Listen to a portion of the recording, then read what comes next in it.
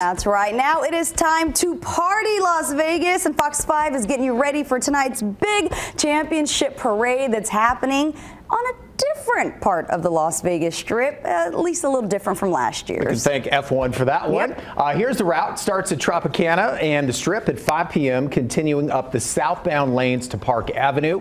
Then we'll turn on to Park Avenue right towards T-Mobile Arena. It will end with a big rally right in front of Toshiba Plaza, just like the Golden Knights parade was. And if that's where you want to be, access to the plaza, by the way, starts at 3 p.m. today. That's right, and that's where we find our Fox 5's Danny Maston. She is there live all morning long, getting us ready for the big parade that's going down in about 12 hours. Hey, Danny, I see those cones. What's up behind you? Set the stage for us.